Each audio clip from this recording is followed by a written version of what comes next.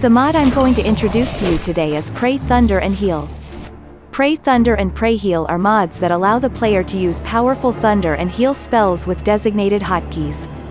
The mod is based on the dynamic key action framework and payload interpreter, which enables the player to cast these spells by pressing the left shift and Q keys for thunder, and left shift and E keys for heal.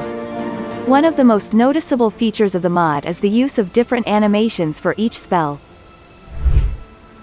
Thunder uses hand gestures to cast the spell, while Heal uses animations of the player placing their hand on their chest. This adds to the immersion and enhances the overall experience of using these spells. Additionally, both spells only work when the player's Magicka is at least 70.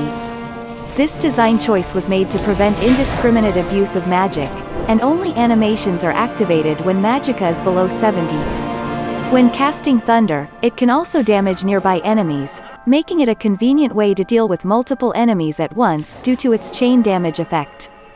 Moreover, the Heal spell can restore the player's health as well as nearby followers' health by 80 points, making it an excellent way to manage the party's health if you are the leader of a group. Pray Thunder and Pray Heal are great mods that add new spells and mechanics to Skyrim, making it a more immersive and enjoyable experience for players who want to experiment with different playstyles. However, this magic cannot be activated while armed, so you have to press the hotkey while unarmed.